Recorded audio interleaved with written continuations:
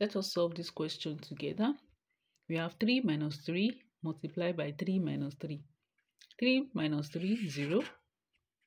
Multiplied by 3 minus 3, 0. 0 times 0 gives us 0. This is incorrect.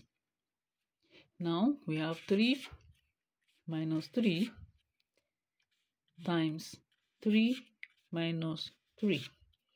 Following the order of operation PEMDAS,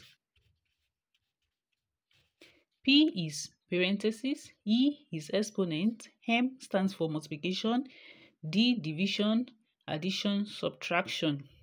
Now looking at our question involves multiplication and subtraction. Multiplication comes before subtraction. So we are going to have 3 minus 3 times 3, 9, minus 9, then minus 3. 3 minus 9 will give us minus 6, then minus 3. Minus 6 minus 3 will give us minus 9.